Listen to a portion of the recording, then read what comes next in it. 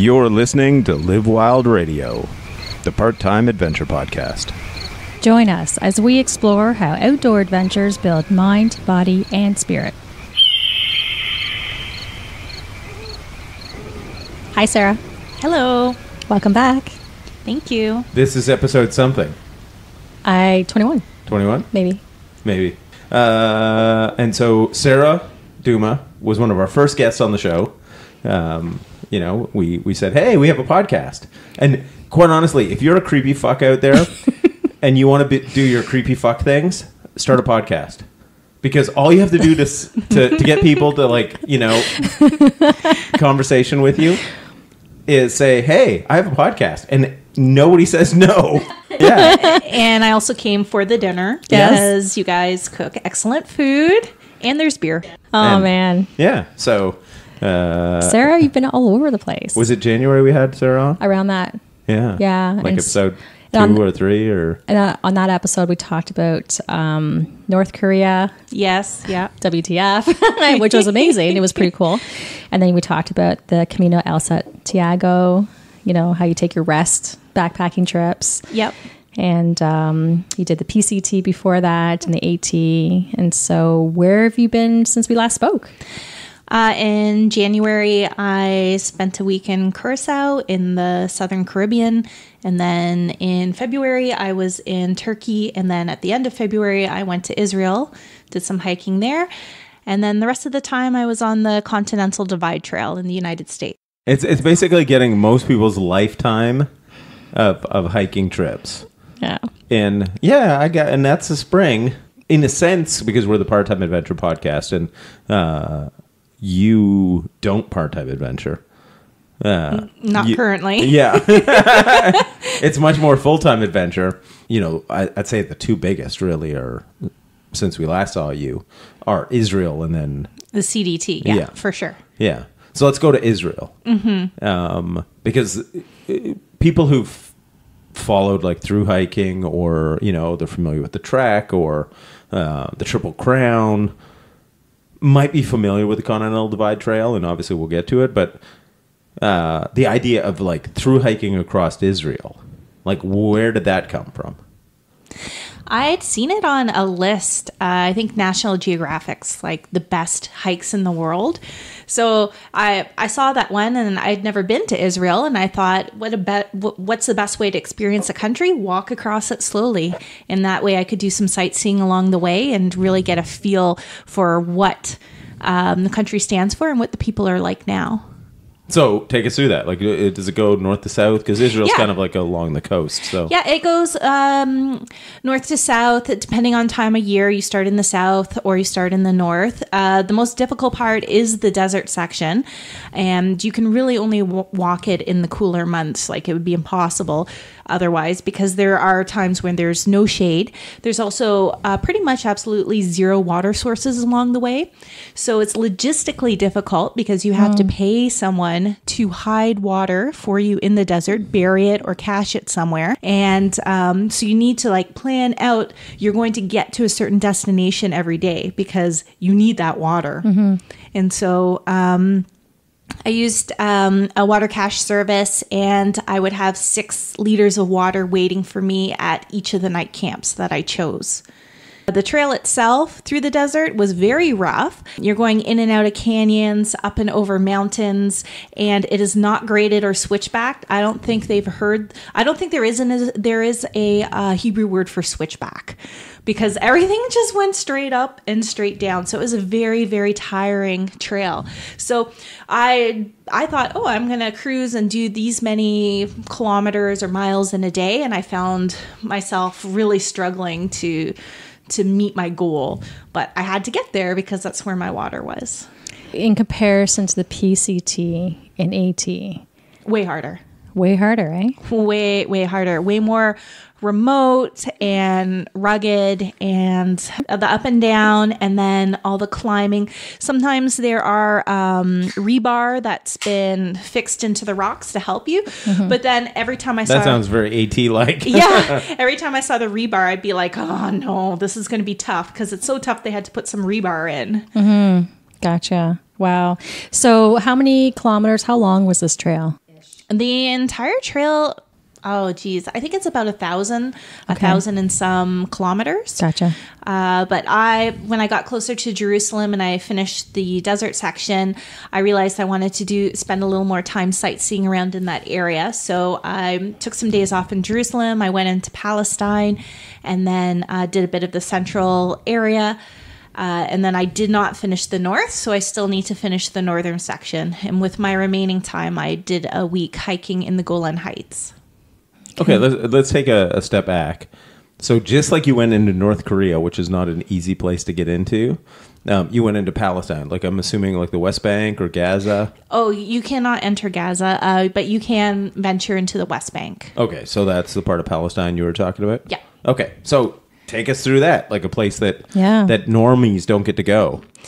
I spent 2 days in Palestine, and it's like when you're in Jerusalem, half of Jerusalem is in Palestine pretty much, so it's really easy to get to.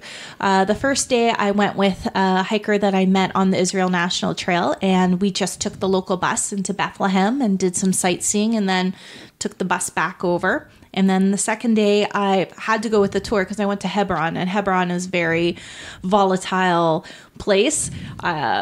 People do go there on their own, but that's something I absolutely would not suggest because it's a divided, violent city. Oh, God. And so I did one-day tour in Hebron, visiting both the Palestinian and the Jewish settlements there.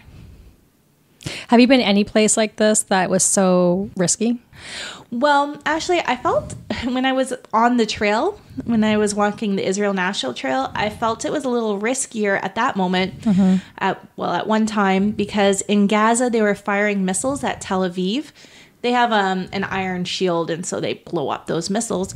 But the area that I was traveling in was the area in between, where the missiles were coming from. So I thought if they had miscalculated, then shit. So I felt that was riskier than going into Palestine. I remember you were capturing this on your Facebook because I was following you. And by the way, those were amazing photos that I saw there. But I remember you talking a bit about that.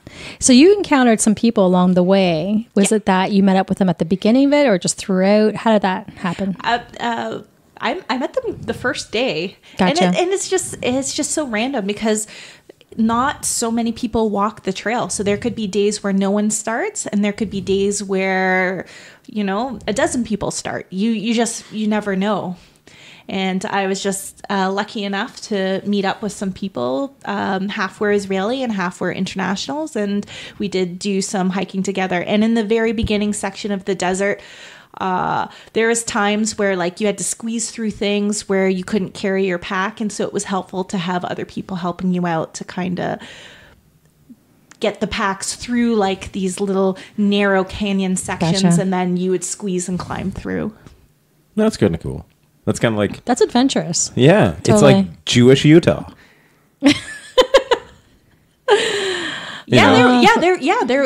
There's I've never been to Utah, but I've seen a lot of photos, and that's what some of the sections totally look like to me. It's like a bunch of Hebrew Mormons. You have your canyons and your desert and your mountains. Obviously in Utah, at no point in all of my trips to Utah have I ever had rockets. I think once I was there on a 4th of July. So there was rockets, so maybe that counts. I've seen the aftermath of a second story of a building blown out in Tunisia in the desert. But that was the aftermath. That was it's safe to be here. We can go for a coffee here. It's like your neighborhood Tim Hortons in the middle of the desert where this was happening as you were going. Holy shit. Yeah, the Israeli people just have so much more extra to think about in their day-to-day because of the risks that they're under. For example, I spent the night at a commune and we slept in a kindergarten, and in the kindergarten they have a bomb shelter, and so that's where the kids all nap because it's the safest place for them. And so we spent the night in the bomb shelter of the kindergarten. Yeah, security is so always bizarre. I know in the tech industry people talk specifically about the culture of Israelis and how they're very disciplined and militant, and yet everybody has to serve in the military. That's right, but that just automatically carries back through their everyday lives and makes them incredibly productive. And I think there's sort of that dichotomy, with the Israelis, because it's that thing where on the one hand, you know, you don't think of it like any big, bad, tough Jews, right? And then on the other hand, you've got like a nation that's been, you know, sort of under threat for pretty much its entire existence. So the culture of the people, right? You know, so you get these kind of like super tough, and then, you know, you run into an Orthodox in New York City, for instance, and you don't think any of them are going to, like, you know, kick ass in the UFC. You know, so it really is kind of like this modern kind of dichotomy. One thing that I really was impressed with in Israel was that they take the young people into the outdoors all the time. Nice. It's something just normal as part of their school education, that they take them on trips, hiking, backpacking, overnighting with backpacks. And I would see like younger kids on some of the trails. And I was thinking, if these were Canadian school children, half of them wouldn't come back alive. Like, these kids are tough, but this is the way they've been brought up. And maybe this is something they're doing in preparation to when they join the military. But either way, I thought it was absolutely fantastic. And so what time, for the time of the year you were there in January? Is that right? End of February, March. Gotcha. And so you were there for, in the end, how much of that season? Was it 1 month? When you... I was in Israel for 6 weeks. 6 weeks? Maybe. Okay. And what were the temperatures like? It varied a lot. Okay. Because in the desert, you know, you can get up to like 40 degrees Celsius, but at night you can get to below freezing. So you're carrying a lot of gear. And it can be very windy also in the desert. Very windy. So pretty extreme from a through hiking perspective, right? Yeah, it was very tough. Very difficult. So that was, would you say that was your toughest trek by far? Regardless of duration? The desert section of the Israel Trail, the toughest like long distance trail I've ever done. Okay, cool. Well, that should be a call out to people. You know, if you've done the AT, the PCT, and you know, it's like you want like a new challenge. As you know, Sarah's somebody now that has done, you know, a big chunk of the AT. Did you finish the PCT? I missed a small section because of fire closure. But but that's pretty normal. That's pretty normal. And then then the CDT. And if she finds that this is the toughest of anything she's done, then you should go give it a shot and try to do it yourself. Because, you know, if you're trying to rise to challenges, the combination of like brutal terrain, very scarce water, and then rockets. Are there good resources to help people prepare for this? There is a guidebook that pretty much everyone uses. It's this red guidebook that some of the stuff in there hasn't been translated properly into English, but with that book you can get by. But there's also a very large trail angel network along the trail, and that really shocked me. Pretty much any kind of town stop, you can find someone that is going to host you.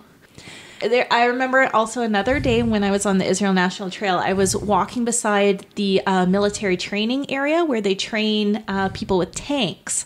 And so when I was walking by myself, and someone was like waiting for a bus before I got towards that area, and they said, did you call the military and tell them you were walking through? And I was like, no, I didn't know I was supposed to do that. And they're just kind of like, was like, oh, okay. And then I thought, whatever, I'm on the trail. So I was walking on the trail, and then I could see all these tanks rolling to my right, and people with machine guns shooting, and the tanks blowing things up. And that's just as I was hiking. And I was thinking, this is the weirdest trail. There's live rounds and tanks not too far away from me. Yeah. And then I kind of would wave so they would know that I was like hiking over to this side. So please do not aim your fire to my direction. Oh my God. Yeah. I bet you wanted to videotape this at the same time, not.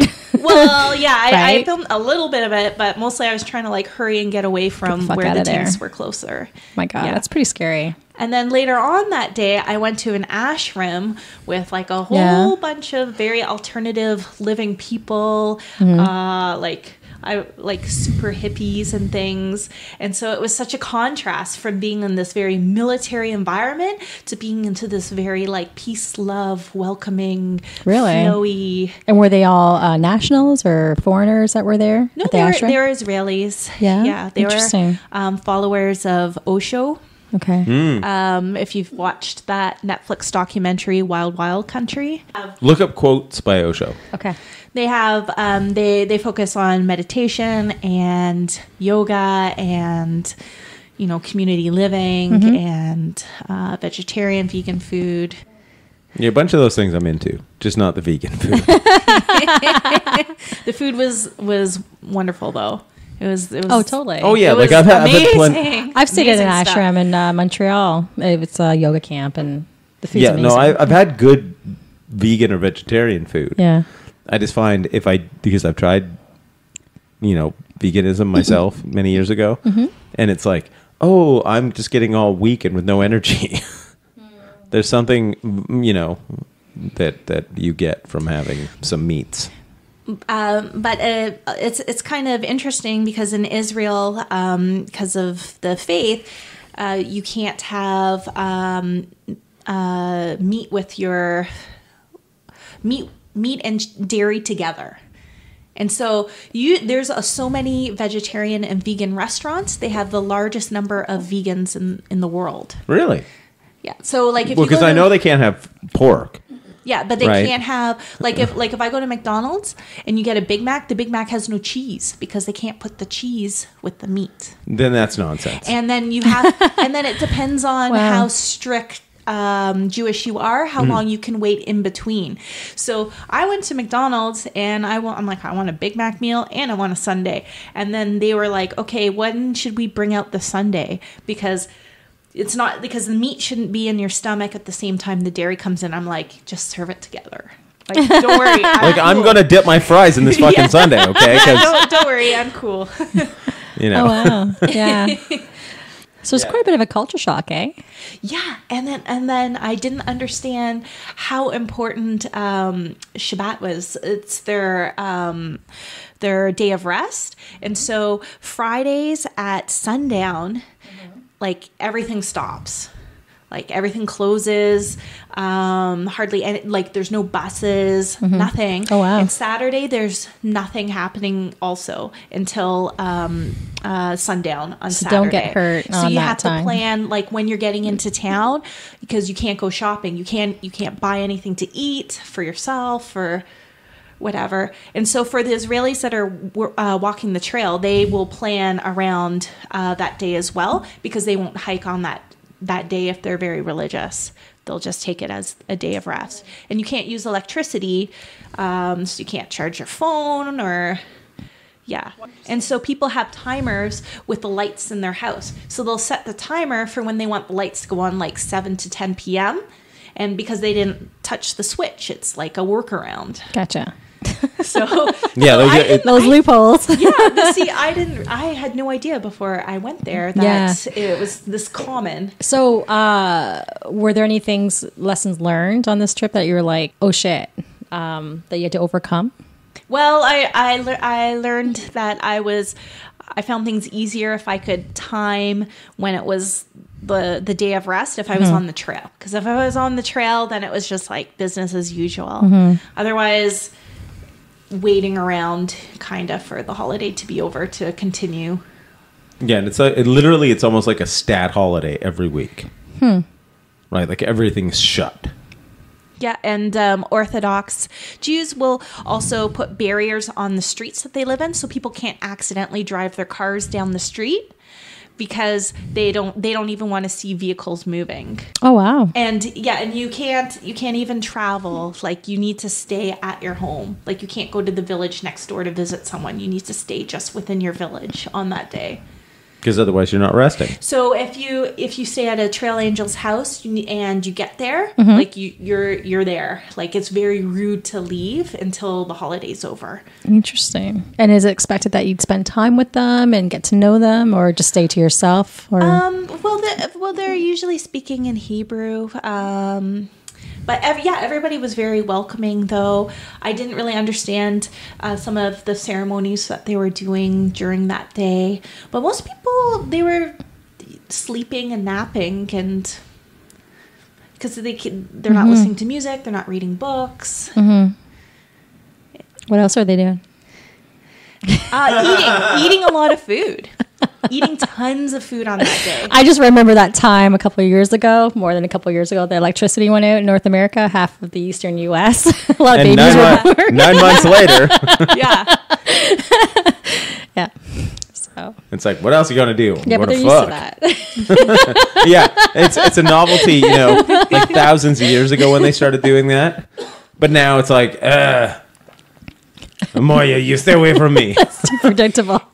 And the people who walk the trail that are religious, they'll carry special clothing just to wear on that day. So you'll see, I'll see it, get used to seeing a girl, she's always wearing some hiking stuff, and then all of a sudden she's wearing this beautiful dress, and I'm like, wow. You had that in your pack the whole time? Yeah. Just for this day? And another thing that surprised me in Israel, people hitchhike everywhere. And I'm not even gonna joke.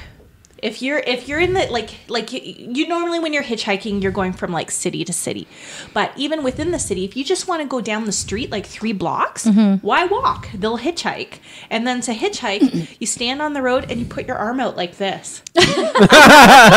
So just for listeners who can't see the visual, that looks like a real ironic. Sarah was just doing a bit of the Heil Hitler there. The Zig Heil. A one arm. It looks like a one arm salute, but that's I believe that's what the Germans called it too, the one arm salute. And hitchhiking is super common, and people will go out of the grocery store and then. You'd think the Jews would have figured this one out. You are not going to be successful. Yeah, everyone. And it's very safe. Interesting. Super super safe there.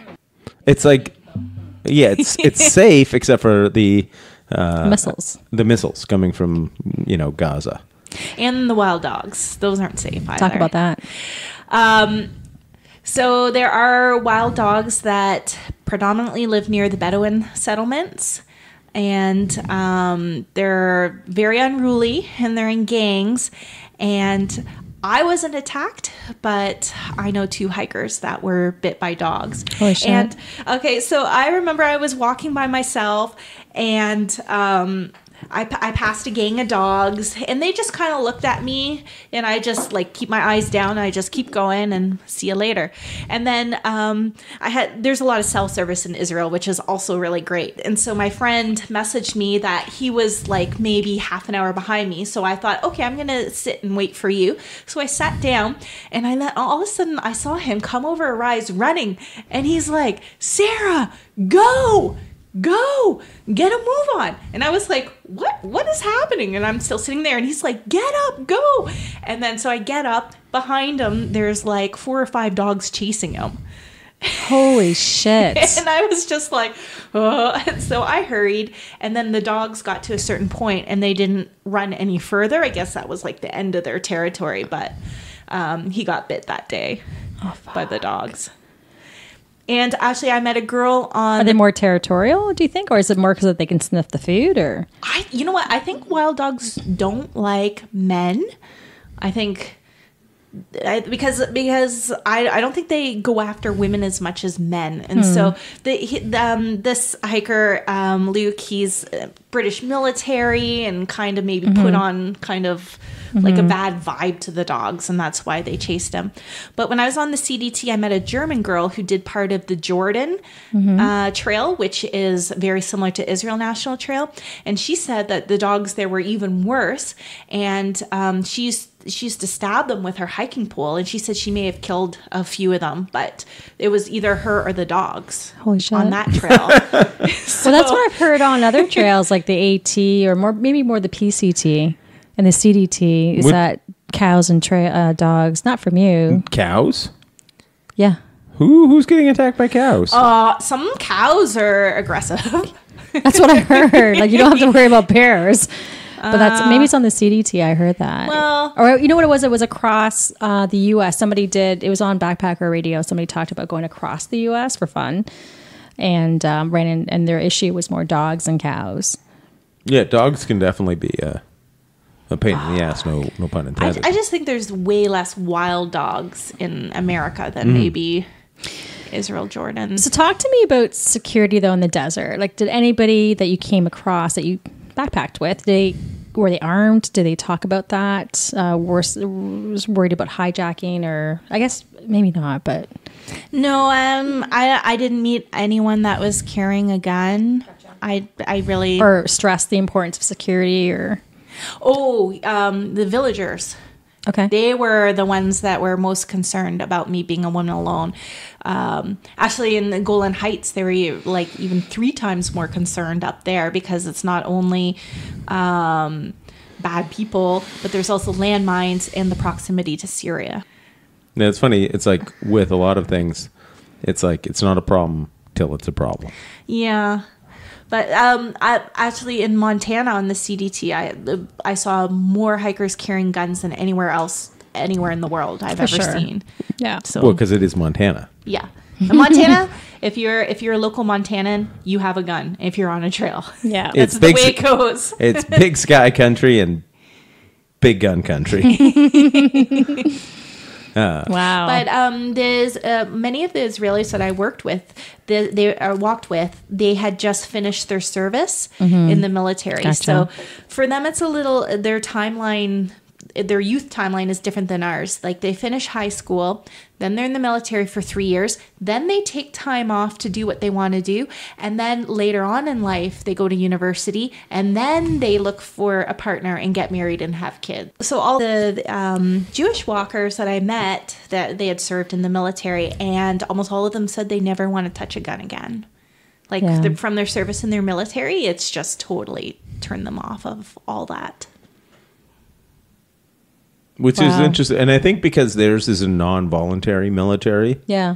Whereas, say, you take the Canadian or United States military, anybody that's serving, it's voluntary. You signed up. How long in Israel are they required to be in the military? Is it a couple years? 3 years. That's 3 years of your life. The only group that's exempt from joining the military are the Orthodox Jews, and it's been a political issue lately in the last, I'd say, decade or so, with them wondering if they should change that. Because I met a military officer, and he explained to me that when Israel was formed, there was only 400 Orthodox families left, and so when the country was formed, they said, let's preserve this culture, let's protect their way of life, and they'll be exempt from the military. But now they have large families, and they're actually a very large group in the country, and so for some Israeli people, they look at their little kids and they think, my little girl is going to be in the military and that little girl over there won't. And they feel it's unfair. Well, it is. I've got nothing to do with Israel, and I'm not a citizen or anything. But I'm perfectly willing to voice my opinion. Oh, man. So with respect to through hiking, like, did any of your gear have to change, or would you recommend people really strongly reconsider changing? I was very happy not to be using a Cuban fiber backpack, a DCF backpack, because of all the sharp rocks and tight corners and climbing and throwing your pack down and then climbing down. Not rugged enough. Yeah. Unless you're very careful with your pack, and I'm not. I just want to go. I don't want to take the extra step to keep it safe. And so I was glad to have a more durable backpack. Gotcha. And taking an ultralight backpack is also difficult because of the water carries, because you're carrying 5 or 6 liters a day.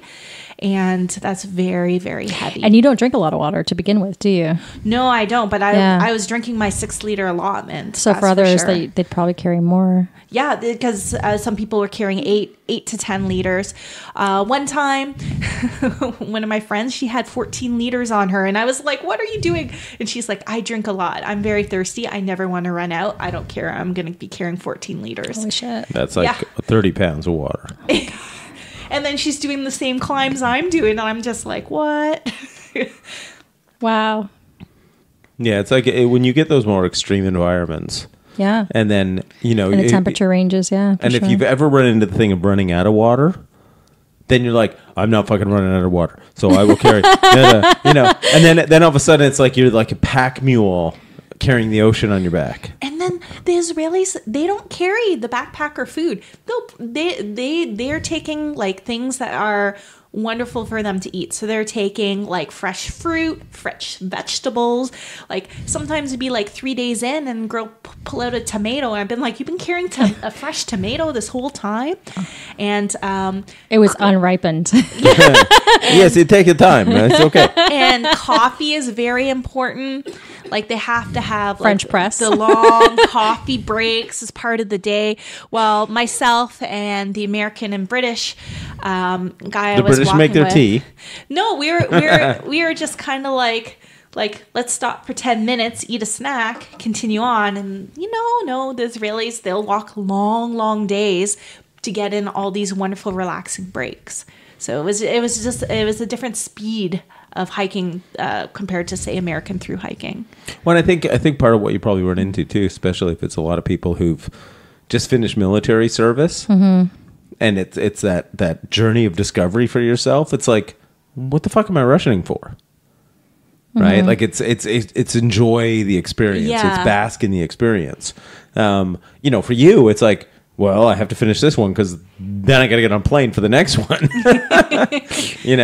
Because literally, you were saying during dinner, it's like, I have a hard time remembering where I'm going because I don't even know where I've been. Yeah. So that gestation time of like do something and then let it sit, because you've gotten back into a mundane routine. You almost don't have that. So it's like the interesting bits, because most of us remember the interesting bits because we get lots of blah in middle, in between. You've got interesting bit, interesting. And then it's like, well, if it's all interesting, none of it's interesting. Like trying to like, break it all apart and remember things, or even the way their memory works to actually record it. Yeah, that's why I make YouTube videos. Yeah. Because at least you can go back and go, oh, I remember that part where I lost a sock. It sounds a bit transformative, this trail, physically, mentally, like even culturally. And yeah, it whipped me into shape like really fast because I wasn't used to hiking using my arms. Gotcha. Like not at all. Yeah. And then, I was forced to. I had to climb down canyon walls, dry waterfalls that were very slick, slippery rocks, and I'd never done bouldering or rock climbing before in my life. So I was just kind of thrown into it. Oh my God. That's kind of cool though. It's like because those things that you That's don't badass. expect, those are the things that kind of like almost forge you. Right? Because if you know exactly what to expect, I know this is going to be hard, but this part, where it's like it's already cataloged in your mind, it's getting like punched in the face with shit that you don't expect, where you're like, well, I got to get down it somehow. And, then you just figure it out. And that's where that transformative thing comes in, right? Like, because if everything is like, well, and then the next thing I do is just a little harder than the last thing I did, and then it's just a little harder and it's perfectly organized, you don't get any transformative growth, right? But it's like you turn one way, you get smacked in the face. You turn the other way, you get smacked in the face. You go, okay, I'm going to duck now.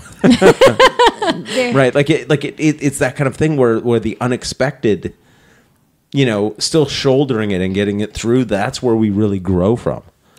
There is one point when we were in this narrow canyon and there's water and you had to swim to the other side to a metal ladder and climb out of it.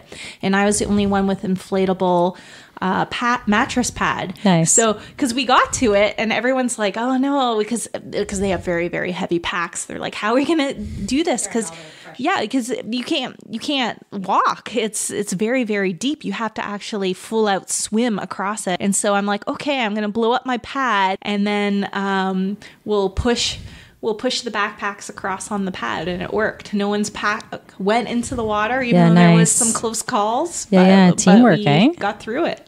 Wow. So do you think you could have done it on your own? I mean, you mentioned earlier a couple of spots where It would have been tough. Yeah.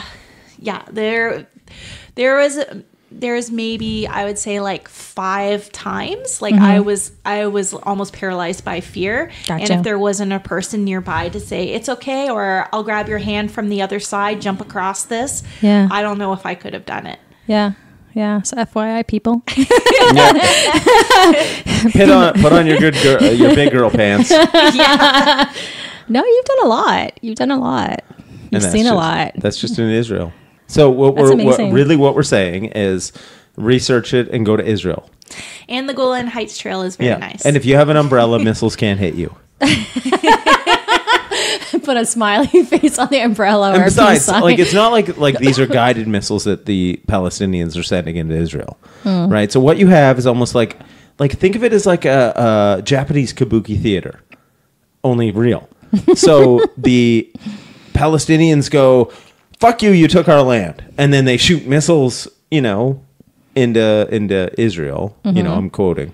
But Tel Aviv, wherever. And then the Israelis have like the Iron Dome defensive system, right? That has like missiles and machine guns that shoot the missiles out of the air. So for the most part, like nobody's actually dying. They're just putting on like a show. It's like a fireworks show. Yeah. The people who end up dying are actually Palestinians afterwards. Oh yeah, because the Israelis go, "Oh yeah, and then they send real missiles." Apocalypse Now, and you see 10 helicopters in the sky going towards Gaza. And then the planes, and then they roll in the tanks. Okay, like, don't get me wrong. Like I understand the history, but that initial sort of dance isn't like, "Oh my God, the Palestinians are terrible. They sent missiles," and then then all these people are dying. If they just left it to the pantomime of we do this and you do this and then it's like a thing, everybody'd be fine. But then the part is, the Palestinians blow up a school bus, and then the Israelis roll the tanks into Gaza, and then we have, a humanitarian crisis and open air prisons and, This is a hiking podcast, by the way. I was just thinking about, are we going to get like censored out of, this is not on YouTube. I'm just kidding. I don't care. Actually, I was like, I think 7 days on the Golan Heights Trail, and I only put up 2 videos because I got kind of busy, but censored? YouTube came at me, reported for controversial, but I'm not even doing anything controversial. I was just hiking. I was showing plants and maybe some rusted tanks along the way. Well, see, and that's sort of one of the problems you run into with YouTube, and this is kind of the thing that I kind of like with podcasts, because they just sort of go whatever. But you run into the thing where if you're telling the news, or you're just telling a thing that happened, if it's slightly controversial, right? So it's got Gaza or Israel or West Bank or any of these keywords. Like if you went, "I'm hiking in the United States Southwest," and it was the exact same video, there's like, "Oh yeah, here's all your YouTube money." Right? They don't give a shit. But it's like, "Oh no, somebody's going to be pissed." and the problem is, it's just an algorithm that's choosing it. Yeah. Right? They're like, dig, dig, dig, dig, dig. And then demonetized. And then I put it for review, and then it went back up, and then they put it back out again. And then it's the thing, it's like, wait, I'm walking across the country. But then it very well, because the way their thing works is if somebody complains, or if the algorithm catches it. Yeah. Right? So if somebody flags it, so you could have somebody, and don't get me wrong, I understand from from their point of view, but if you get a Palestinian person watches on YouTube and goes, "Fuck them," flag, I don't want people thinking that, hiking in Israel is good. Mm-hmm. Right? Gotcha. Because it's a thing where they have so little that they can sort of sort of fight back with. Mm-hmm. Because for the most part, and this is sort of the issue, and I don't have an answer to it. Okay. But the fact that the West Bank and Gaza are, for all intents and purposes, open air prisons, right? that because the people can't come and go freely, they can't import freely. Yeah. If you're in the West Bank, you can't go to Gaza and vice versa. Yeah. So it's one of those things like you are the descendants of people who used to live here, and then some other people came in and went, fuck you, you're off in the sides. And then they, you're like, I used to live here, and there's this, and I think this is where they run into the problem. Like, this should have been dealt with generations ago, because now what you have is people who weren't actually the original people that get kicked out going, my people get kicked out, we're stuck over here. And you run into the thing where they can't travel freely. A lot of, like, if you ask the average American, what a Palestinian is, you're going to get people who are kind of educated going, and get into the history of, they were a people that lived in the Middle East, and after World War II, they were pushed aside and blah, blah, blah. And then you're going to get people, they're terrorists. It's like, and that's sort of that interesting, I don't know if interesting is, the right way to put it, but as kind of an outside observer, like, it's a shit show, right? Because the average Israeli is not a bad person. The average Palestinian isn't, but you have this kind of like locked together kind of mess that there isn't an easy solution to. Yes. Yeah. Interesting, though, that they have these hiking trails or through hiking trails, right? That people can walk alongside some tanks and military bases. But I think in the Golan Heights. Yeah. And there is also a long distance trail in Palestine. It's called Abraham's Way or Abraham's Path to Hebron. But you would need a Palestinian guide and probably armed escort, I would say, if you were to walk that. So it would be very expensive. Mm-hmm. So Golan Heights, how is that different from the rest of the trail, the Israel Trail, National Trail? So it's its own trail on its own. It's this beautiful green plateau area, very lush. When I was there, it was filled with wildflowers. And that plateau is also a very strategic spot. So when they had the war about 50 years ago, Israel was supposed to return it to Syria, but it's strategic, so they kind of held on to it. Psych! And but 50 years have passed, and there's still Syrians that live in refugee camps along the Syrian border, right, kind of next to where the Golan Heights area is. Did you see that? I could see the cities and the lights and things. Yeah, certainly when I was up high. Interesting. I could see into Syria pretty clearly. Gotcha. And it was the scene of the largest tank battle in history. Like so many tanks, and Israel was greatly outnumbered, but they ended up winning. And so there's tons and tons of bunkers along the way that are just open. You can walk into the bunkers as you're hiking, explore them. And there's destroyed villages that you walk through. There's houses that belong to Syrians that Israeli families moved into that came from Poland or Germany or Austria after World War II. And they've been farming the land and raising families there since. So it's a very, very interesting historically, politically, and also from a military standpoint to walk the trail. Would you want to go back? Yeah, sure. Yeah, I do need to finish the Israel National Trail.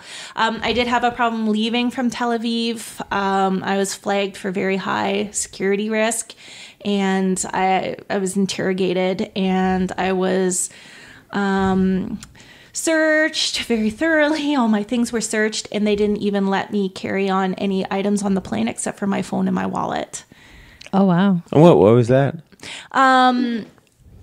Basically, I think it's because there's two things they didn't like. They didn't like that I stayed in a hostel in Tel Aviv.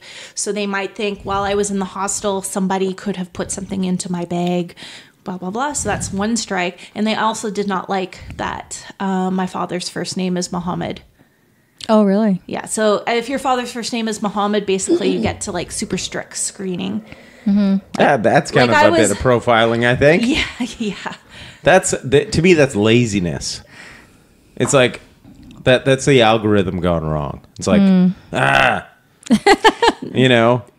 Canadian, but first name Muhammad, so bump them to the top of the list. It was me versus like 6 Israeli airport officers, and they went through everything. Like they opened up a book and they turned every single page in the book, looking inside the book. They took like feathers from inside my down quilt and they tested the feathers separately to my quilt. Like craziness. I thought I was being processed for prison, and I couldn't, because I couldn't leave. I was trying to leave the country. How long did that take? That I was there doing that, like between 2.5 to 3 hours. And then when I was walking to the gate, like I knew that they were following me to the gate while I went on the plane. Yeah. And just think that one time when we got on the airport and you reported that you had some produce and you had to go to the back area, that's nothing. Yeah. And I was like, and I said, can I have my sweater for the plane? And they're like, no. And I said, why not? They said, security measures. I said, well, can I have my granola bar for the plane? And they're like, no. And I said, can I eat it now? And they said, no. And I said, why not? Security measures. And I was just like mind blown. So they packed all my belongings, because I was just taking carry-on back because, ultralight backpacker. They packed all my belongings in 2 boxes, and they're like, you will meet these boxes when you arrive in Toronto. Like I like my book, I couldn't take on the plane to read, nothing. They're like, no, you can't travel with anything. We're taking it away from you. Yeah. I don't know. I'd be a little bit grateful I was getting the heck out of here. That was the only problem I had when I was in Israel. So next time I go, I'm just checking everything in checked luggage, except for a few things. I don't think they're going to let you back in. I don't know. You know what? I talked to a lot of people who were interrogated even coming into the country, and they were put in like prison cells for 5-6 hours in the airport. Holy shit. Yeah. Well, the thing is, if you notice that AL, the Israeli airline, hasn't had big hijackings and anything.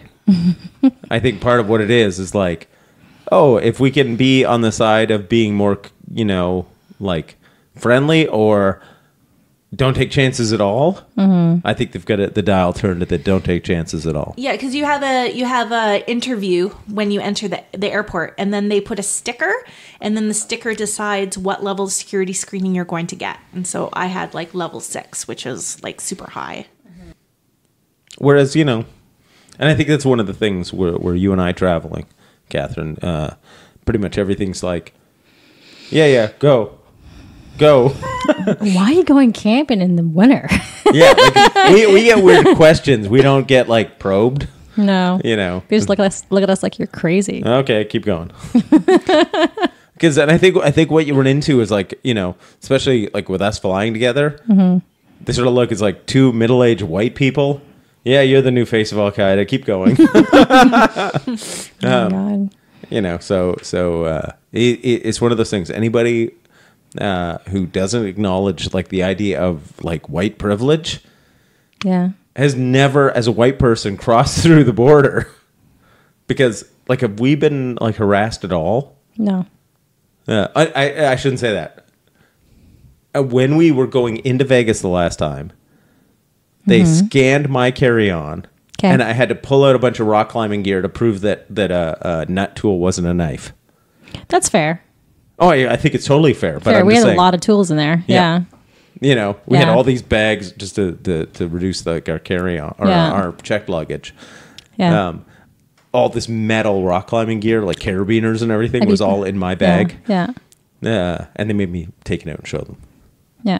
And then afterwards, they thought it was cool. I'm surprised they didn't keep the nut cleaner, because it is sharp. You could probably easily stab somebody with it. You can't stab anybody with it. It's a hook. How do you stab anybody with a hook? Just dig at them and pull. I don't know, man. You can use a chair. A shoelace as a chair, very easily. Like all this stuff is so stupid. Yeah. I gotta ask though, before we move on, did that really transform you in any way? Like that sounds like a pretty intense trip. The airport incident leaving, or everything. It was. Israel is a land of extremes. Yeah. And that's the best way of putting it. Okay. So I had so many extreme experiences while I was there. All right. So you came back home, or did you go right to the CDT? No, I came home for 5 days, and then I flew to El Paso, Texas. All right. El Paso. And then I stayed with a Trail Angel for a night or two, and then I took the train to Lordsburg, New Mexico, and Gotcha. from there I took the shuttle and started the CDT. Nice. So talk about that. That's an exciting adventure that they say is the hardest in North America outside of the ACT. Sorry, AT. What is the ACT? AT. Is there this trail I haven't done called the ACT? The CDT is definitely the wildest of the 3 major trails. That's the Continental Divide Trail, Yeah, by the the way. Continental Divide. Mexico to Canada. Yeah. And unfortunately, last year was the worst snow year in 30 years. And so Of course. it was out of control. No one had a normal through hike, not one hiker. Everyone had to make concessions, jump around, or if they did go through, they really struggled and put their life at risk because the snow was insane. In Colorado, some areas were 700% of normal on the trail, 700% snowpack. Yeah. Wow. And then all the avalanches caused the trails also to get super messed up from trees, and crews couldn't get in there. And wow.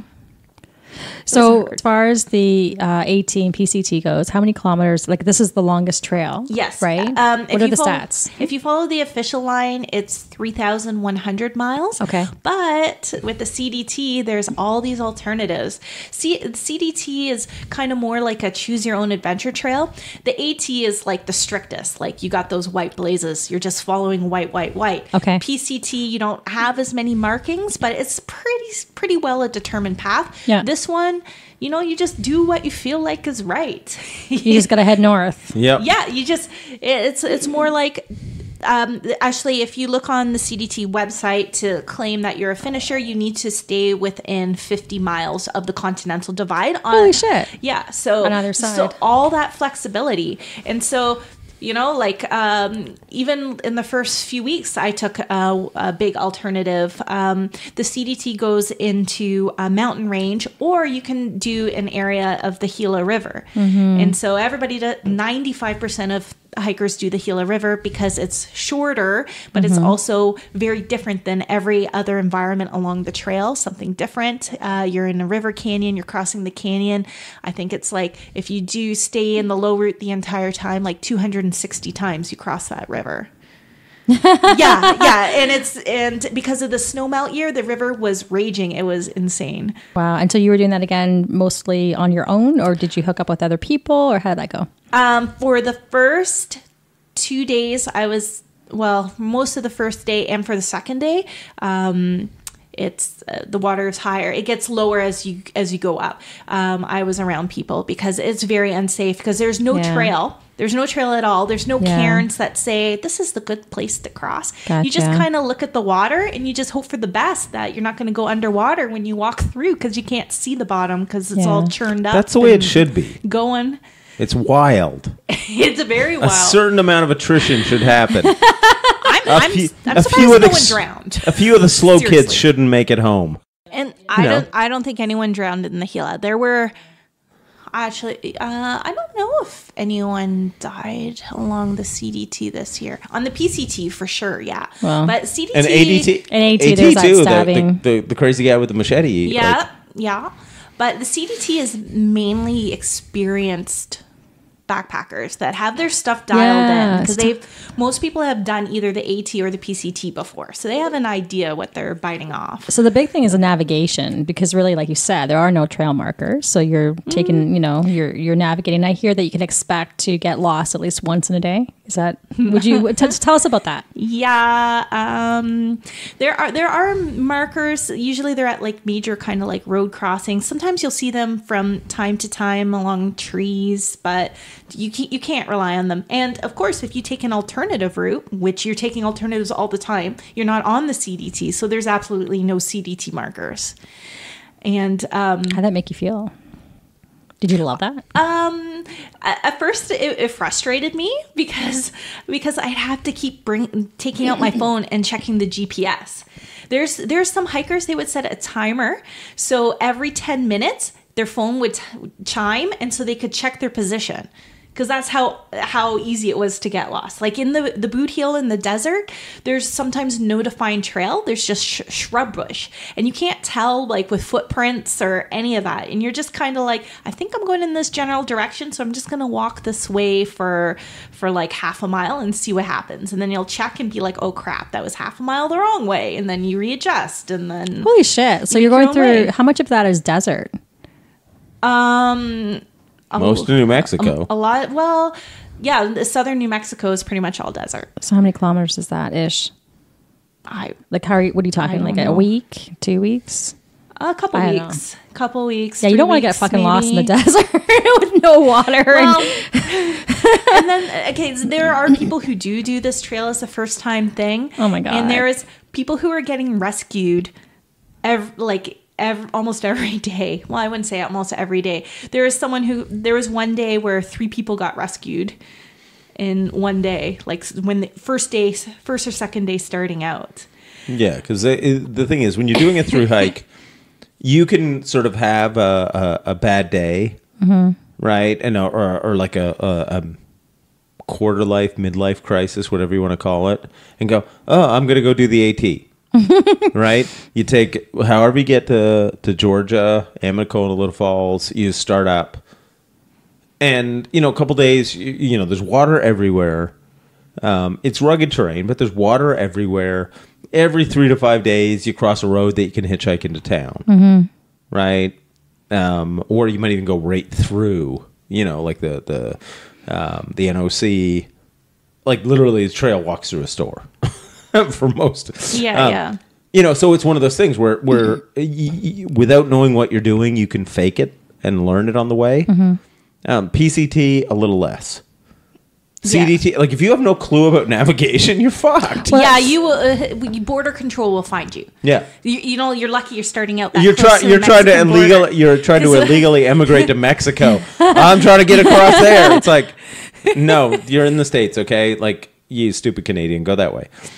Yeah, border control rescues a number of hikers that are like way off path, and then I don't know, they have drones or whatever, and they see them on the drones, and they're like. So what was your navigation skills like before this? Well, you know what? I'm a cheater. I use the GPS. I don't use paper maps. That's fine. That's fine. But my navigation skills, like I had like kind of like a sense of where to go, but the Continental Divide definitely honed things more for me. And then later on in the trail, I would kind of like, I'm just going to have fun and go off trail and follow this creek. I can see it on the topo map and I can see the contour lines. Like I might get cliffed out. I might not. I'm just going to go on an adventure. So I started doing a lot of adventuring, and I would never do that before on the other trails because I was trying to follow the exact trail to be as true as I can. Nice. But on the CDT, it's like sounds like fun. It's like a free for all. Yeah. So what kind of GPS did you use, or was it your phone? Or was it what did you use? I used my phone. So Gut Hooks, Atlas Guides. They make a lot of guides for hiking trails, so I used that one. Gotcha. As well as Jonathan Lay. He's a hiker that he made a series of paper maps, and then so the paper maps are also available in electronic form on Avenza. So I could download those maps, and then I could see my GPS position right on the paper map on my phone. Gotcha. So and good battery backup. Yeah, 2 battery banks. Yeah. Don't fuck around with that. No. I never ran out of power once. Like I will conserve that. Especially when you're doing videos and photos and stuff like that, right? Yeah, because if you go the wrong way, like I don't know if they would ever really. It would be very difficult to find you if you went off the wrong. The smell. The animals would find you. Yeah. I never I kind of smelt like dead things a few times, but one time early on in the trail when I was in the boot hill, I passed by a dead cow, and the smell was so bad it got up into my nostrils. I threw up quite a few times, and I never had that. And then I took off running because I'm like, I need to get away from this smell, and then I was throwing up as I was running away from this dead cow that looked like half its body was exploded, and there was birds all eaten out of it. Yeah. And then I checked my GPS. I'm like, oh great, now I have to walk an extra mile to get back to the trail. Shit. But it, Well, but it is one of those weird southern U.S. things of like ranchers go, hey, there's this place with no grass. We're going to let all our cows out. I can't believe the environments that the cows were living in. Yeah. Yeah. Like the desert, the rivers, top of mountains over 10,000 feet. Like, I'm like, Really? Cows are hardy animals. Yeah, but it's more the idea, like these farmers, because it's cattle herds, right? And the ranchers just go, well, if I let them out here, I don't have to pay for grazing rights, because it's BLM land usually. Yeah. And of course, then you end up with the Bundys and all that kind of shit that went on. But you run into this thing where it's like, it's one thing if you let the cows go in the prairies. There's fucking grass. Yeah. Because when we were down, did we run into any cows in Utah? No.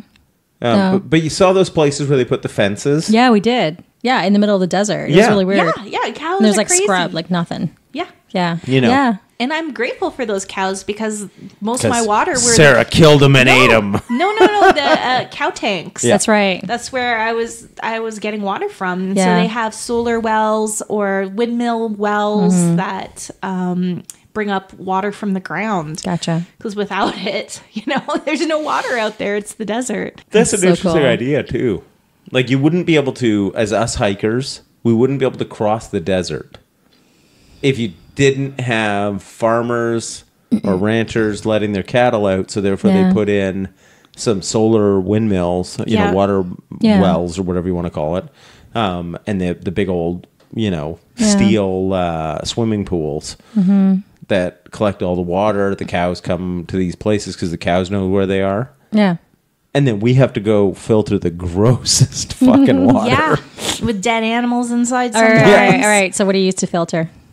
I was using the Bee Free. It's like the Catadine Bee High Free five. one. Me too. Yep. Yeah, I really And like it. if I'm filtering from something super gross like a cattle tank, I'll do Bee Free, filter it, and then I'll drop a chemical tab, like a chlorine dioxide tablet in, wait 20 minutes, and then I'm guaranteed anything's fucking dead. Like that is like, having sex with somebody in, Southeast Asia and double wrapping it. I'm just saying. It's like you filter, then you chemical treat. I don't want to get none of the creepy crawlies, because you can run and throw up because of the smell of cows. You can throw up comfortably because of like too many supplements or whatever you had the other day. But like nothing I hate more than throwing up. Yeah. Like, I will take diarrhea for the rest of my life if I never have to throw up again. like, and I don't know what it is, but there's something about throwing up. Yeah. Right? Because, like diarrhea is like, I can make it to a toilet. Throwing up means I have no control over my life anymore. It's just gone. Especially when you're dizzy. Man, have you ever been sick on a trail? Maybe in Nepal. Well, she thinks about that. Brilliant transition. Like, that was so fucking good. I just want to acknowledge it. I'm just saying. He normally hates my transition. But that was but that was so good. Like, that was just so, like, I know I wrecked it, but that was so good. So you just wrecked it. Thanks. I know, but anyway. But it gave Sarah time to think. Yeah. You said Nepal? Yeah, maybe Nepal. And I was sick when I was summiting Kilimanjaro, and that was like the absolute worst time to get I forgot sick. you did that. I don't think we talked about that. Yeah, that was probably like the worst I ever felt because I was at very high altitude, and then like I don't know, I start trekking. And sometimes when you start trekking, it might be too much information, but your body is not moving the way it normally moves. Yeah. And so you don't really have any like bowel movements, and you just go days without it. And you're like, well, I don't know, I feel okay. I can't do anything about it. And then so I think that's when I was a few hours from the top of Kilimanjaro. That's when my body was like, now it's time. Oh, shit. And it was all of a sudden this African drum beat kicks in. And then it's like you feel it down low. It's like, uh-oh. And it's uh-oh. Yeah. No. Uh-oh. And there's no boulders, and it was just like scree, but the sun hadn't come up yet. And so there's just this train of headlamps going up to the top to summit. And I'm like, I didn't want to get lost. So I swear I went maybe 5 steps off trail. And I was there for maybe 45 minutes. Oh my God. So everybody was trekking by in their headlamps. I'm like, no one shine this way. Did you at least turn yours off? Yeah, I turned mine off. So I don't exist now. I was like the invisible woman. You're like that kid that if you close your eyes, you don't see me. It's like the ostrich puts her head in the sand. It's like, they won't know I'm shitting everywhere. I was like, worst timing ever. I was so angry. That's classic. That should be on Backpacker Radio because that is the best shit story I've ever heard of. Listen, and don't feel bad. I've only peed my pants, but on a rock climbing thing. But there's that. But I can only claim that I've never, because one of my claims to fame as an adult is that I've never shit my pants as an adult.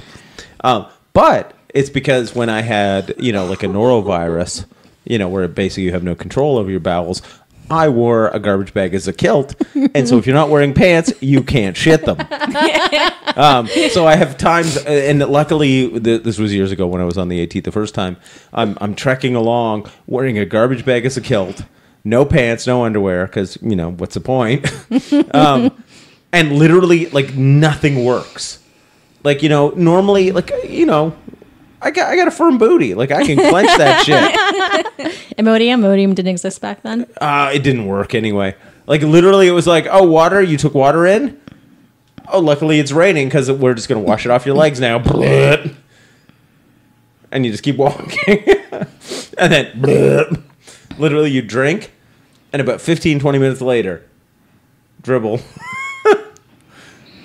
Wow. All right. Okay, what's your shit story? I don't have one. Well, then you haven't been going out long enough. Apparently, I've only had a pee story, but everybody knows that already. Yeah, we already know your pee story of.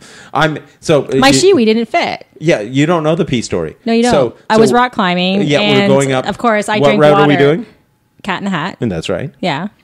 Surprised I remembered that. I'm just checking.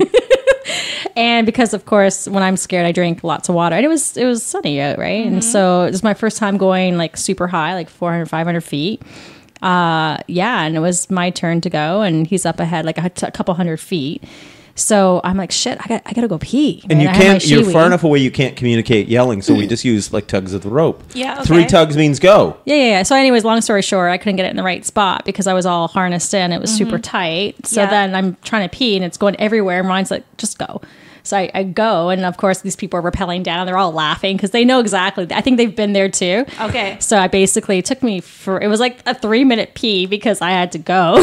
And so anyways, that's what happened. Meanwhile, I'm up at I'm way up on the cliff. I'm anchored in, and it's the whole point is about efficiency. She goes, then Ryan goes, and we go, and then we get to the top. And it's that's we don't want to be a poop story. I have a pee story. Yeah, and it's so, and she's not giving me any signals back, so I give her 3 tugs of the rope means go. I'm trying to go pee. I'm trying to relax. But she doesn't give me 3 tugs back, so I just keep tugging.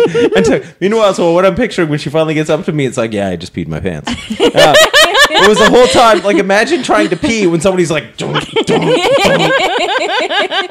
because you're tied to them, and they just keep yanking on the rope while you try to pee. Yeah. And meanwhile, she's standing right next to Ryan, peeing on the rock. And he's pissed off at me because I'm peeing on the platform. I'm like, what the fuck? Well, was Ryan pissed off at you, or was it me? No, you were. Well, no. My thing is etiquette, right? Because where the anchors are. Right, because a lot of these climbs, there's nothing in between, but there's 2 bolts that you can rappel off of or anchor to. So the idea then is other people have to share this space, and nobody wants to stand around smelling your pee. It was 40 degrees. It's going to dry. Anyway, long story short, that was my story. No, short story long. Yeah. All right, let's move on. Yes. All right. So, what's coming up next? Because I think of course, you did some other trips in between after CDT. Did a few things in the U.S. You tried the van life. Yeah. Yeah. What was that like? Well, I don't like it. I don't like being in a vehicle for that long. I'd rather be sleeping outside and walking outside than being in the car. But it was okay. So I guess I just blame what happened. So I was on the CDT. I got to Colorado border. Way too much snow. Even in New Mexico, northern New Mexico, I was in snow up to my waist. And I'm like, I don't want to go any further.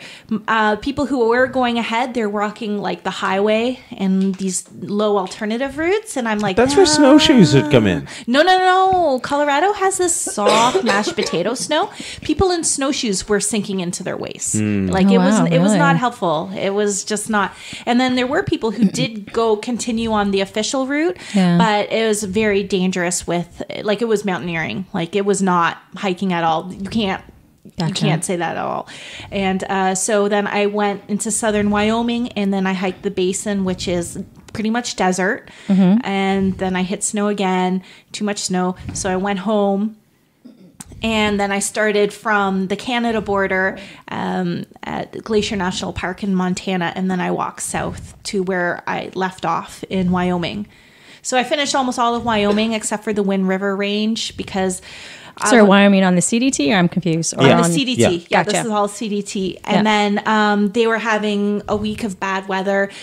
There was a 30-hour snowstorm at one point, and I'm like, I'm not going up there alone because I was by myself at the time, and I was like, I really don't. I'm not going to enjoy this, and I wanted to do some alternatives up in the winds, and there's no way with the weather I would have been able to. It would have been way too dangerous. So I'm like, okay, I'll save that for later. Gotcha. So my friend was working in Jackson Hole in Jackson, Wyoming. So then I met up with her, and that's when we got into her van, and then we continued in her van towards the West Coast and visited some cities in the West Coast. Nice. So I was with her for about 2 weeks before coming back.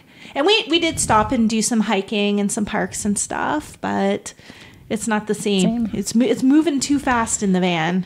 See, it's the thing that we keep thinking about with the van is more just the, when we go on like our climbing trips, there's something about, hey, climb all day, and then you actually have like a nice bed to sleep in, right?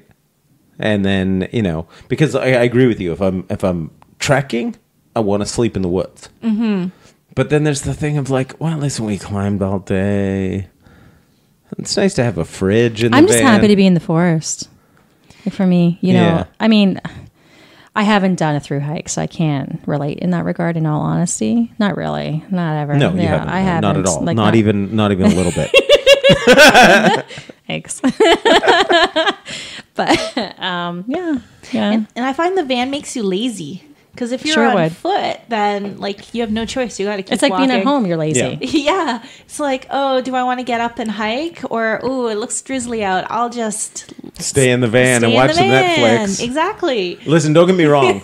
Because when Ryan and I were down in the Adirondacks last fall, it was like the last climbing trip of the year, and when we were climbing, literally it was so cold that like dribbles of water running down the rock were frozen into ice. So it's not good climbing season. It's too cold. So at the campsite we stay at, it's called the Climbers Camp. It's sort of this free car camping. But the only people that camp there are climbers. And these climbers from Quebec who had this like motorhome from like, it's like a van camper truck. Yeah. Like kind of the thing where like somebody waved a fucking Merlin wand at and went, oh, we're going to make it bigger and beautifuler. And, they were climbing guides. So they had stickers graphics all over it and all this kind of shit. And Ryan and I, when they pulled in, we were sitting around the campfire. They'd have got there after dark because they were climbing down in the gunks a few hours south of us and were making their way back to Quebec. And they knew, obviously if you climb in this area, you know the campsite. So they pulled in and went, oh, this is good. We pull in and then we do the camping. And literally, Ryan and I are sitting around the campfire. And you think if other people are sitting around a campfire, you just come and pull out your chairs and hang around the campfire. they literally parked, took a couple of dogs out for a pee, went back inside, and then you heard like, Throw Mama from the Train or whatever the fucking movie they were playing on their TV set. No way. Because you could hear it. They had the windows cracked open. It's like, in the French, don't right? But it's just like going, and then the and all the sounds. And Ryan and I are both sitting there, of course, drinking some Pabst Blue Ribbon because you can get that cheap at Walmart. It's just one of those things of like, okay, that's what the van life is about. Those people are living the van life. And what the van life really is I've got a shitty apartment. But they're doing the same thing we do. Like last night, what do we do? Yeah, we just watch TV. Yeah, we watched some Netflix. We were watching Tropic Thunder. What did you learn? Tropic Thunder? Yeah. What did you learn? Oh my God, what not to do. I remember. What's the one I was falling asleep. Yeah, you were falling asleep, but in Tropic Thunder, Robert Downey Jr. and blackface. Oh my God, which is that was strangely hilarious. topical with our prime minister. Ben Stiller, who Catherine found particularly jacked in that movie. Yeah, he was jacked. Yeah. The fellow with the energy drink called Booty Sweat. Yes. And his busting nut energy bars, which I thought was, terribly offensive. Not really.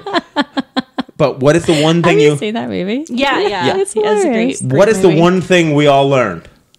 Do you remember, Sarah? Yeah, you never go full retard. Boom! Boom, motherfuckers. You never go full retard.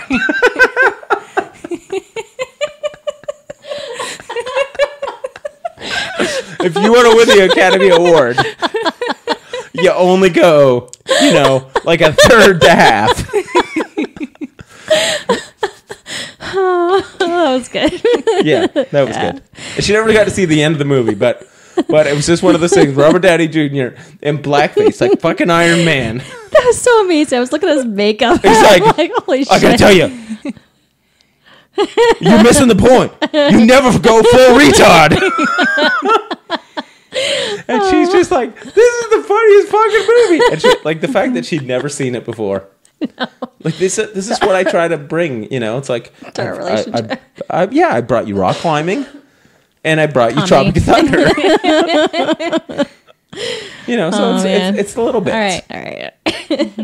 You try to give me things like emotions and sensitivity. You failed so far, but at least you're trying. Hey, I brought writing back to your life.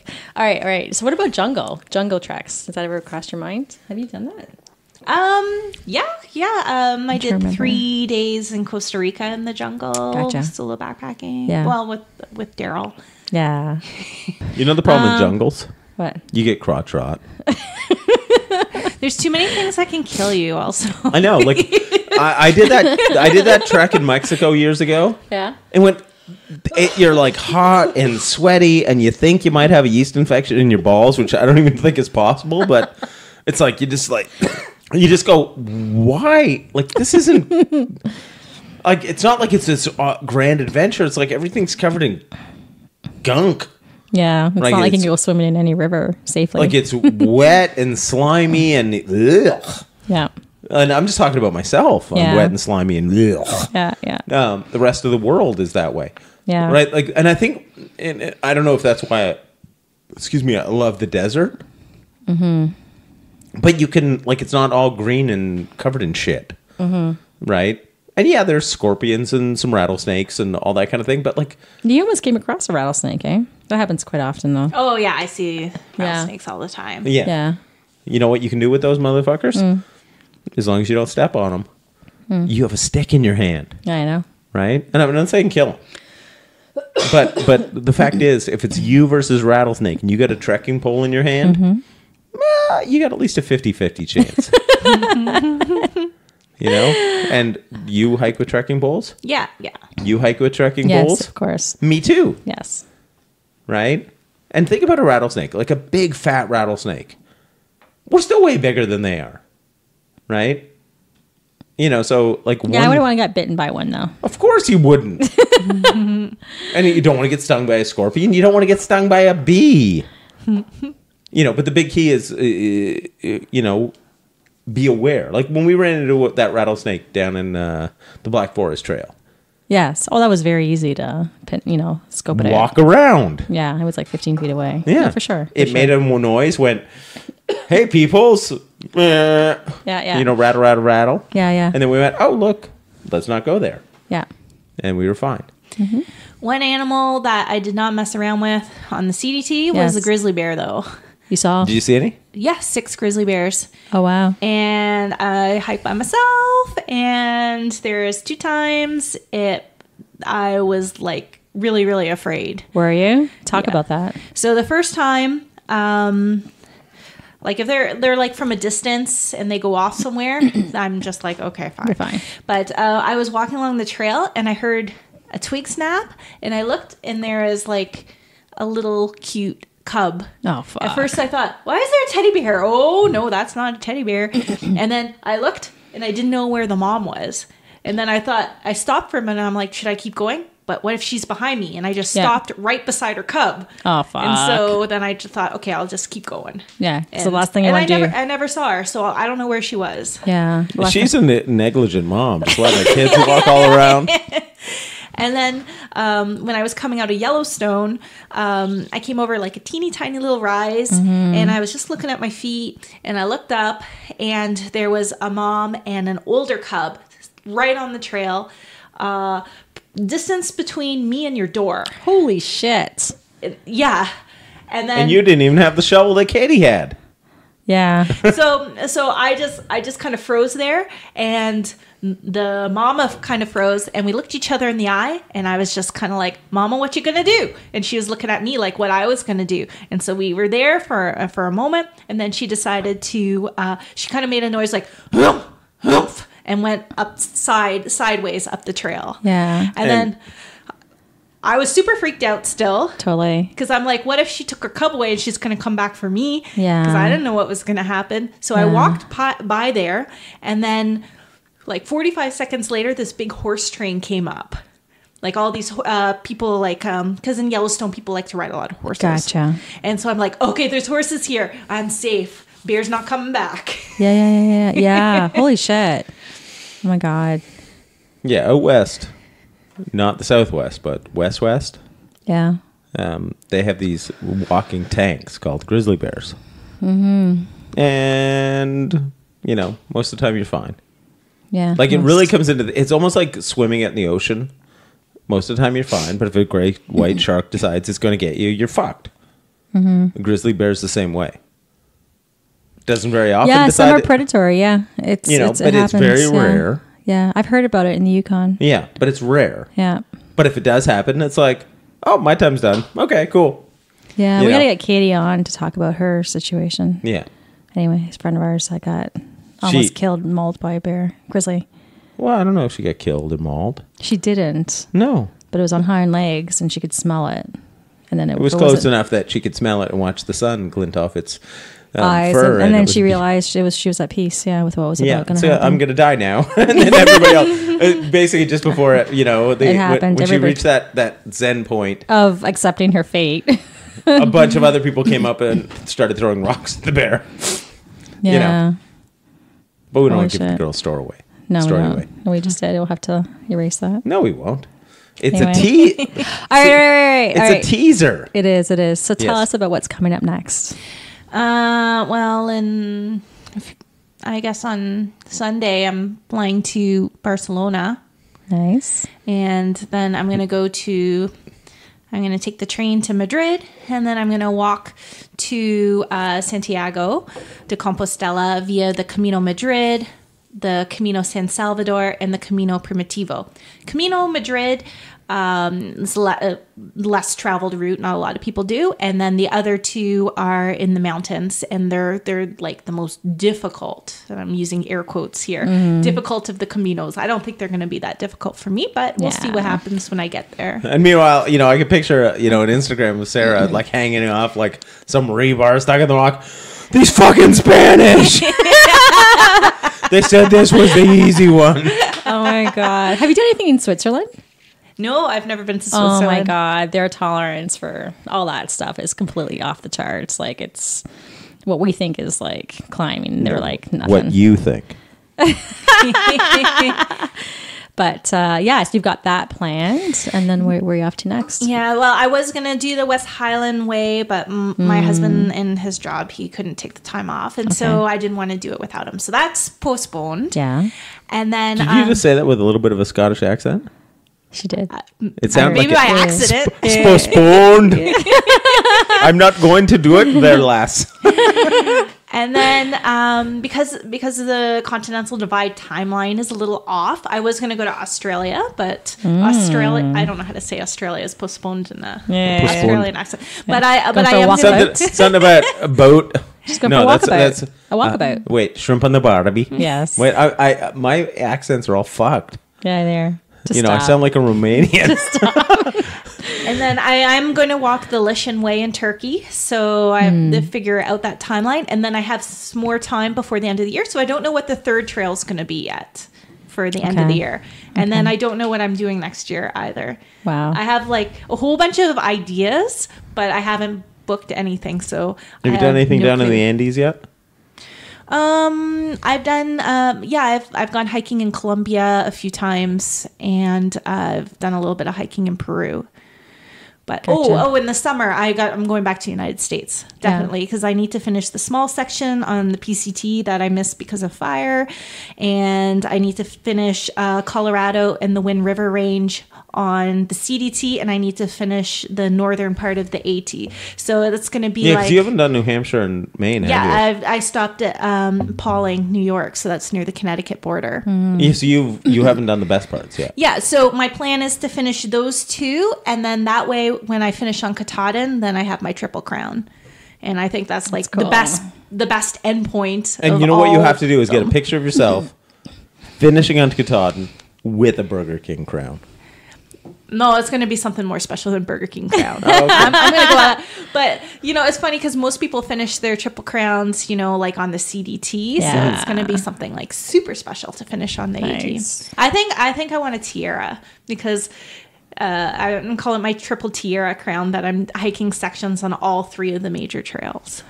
Cool. Yeah, Catherine almost touched the AT this year. I know. I told her. But then she got the I food had poisoning. food poisoning. I didn't puke at my meetings. That was good. That was for work. Yeah.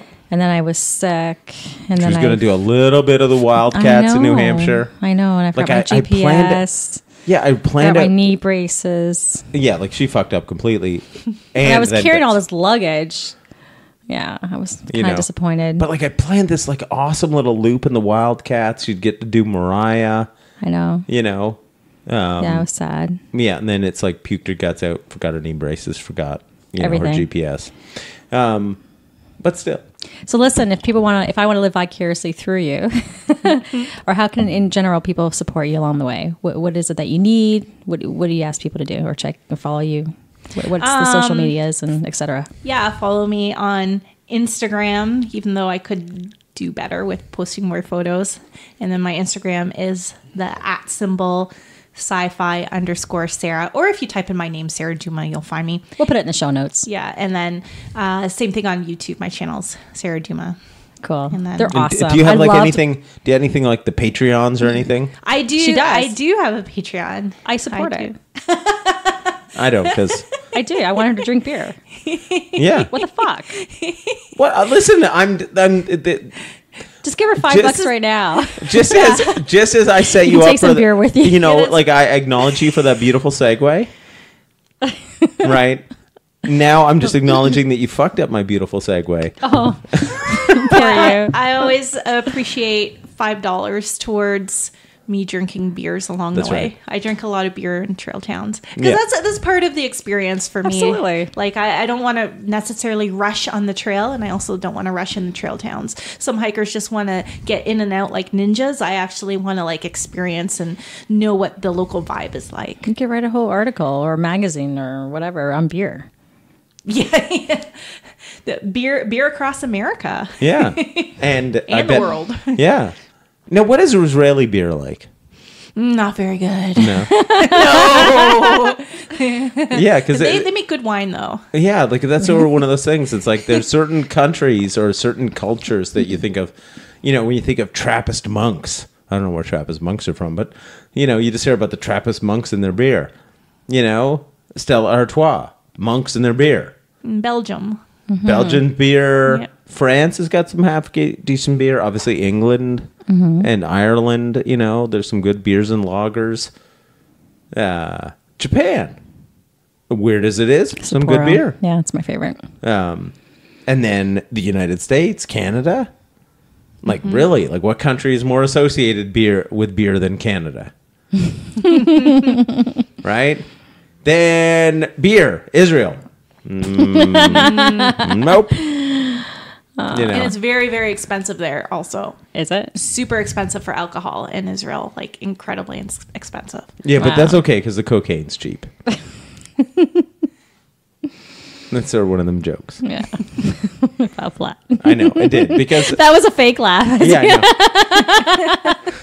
but that's because everybody... That means don't continue. No, but because everybody knows it's math in Israel. Right? Because when I'm making Coke jokes, right, people are like, oh, fucking guy, it's math. Like, that's our thing. Crickets. All right, Sarah, cool having you on. Yeah. Can't wait to have you back in the next 6 or 8 months. Something like that. See what's been happening. But that Israel National Trail sounds just amazing. So thanks for sharing that. Yeah, anytime. Yeah. Yeah, so... Until next time, what do we say, Catherine? Do you remember? Fuck. I thought I would set her up for our tagline. Play dirty. That's right, ladies and gentlemen. I can't believe I forgot that. You'll be able to get a t-shirt soon. Follow us on Instagram, Facebook. Please go on iTunes. If you like the show, it's something that we try. We're really working hard on. Are you begging? Yes, I'm begging. Go on iTunes or wherever that you can rate podcasts and give us a 5-star review. Put a comment in. Like, if you don't want to give us a 5-star review, keep it to yourself, okay? We don't need the low ratings. We want to bump up in the ratings so more people get to hear what we're doing. Okay. Because the only reason we're doing this is so that hopefully we have an effect on people. We get people outside. We get people adventuring, right? And we need the word to spread. So share it with your friends. And done. Bye. Bye. Say bye. Bye.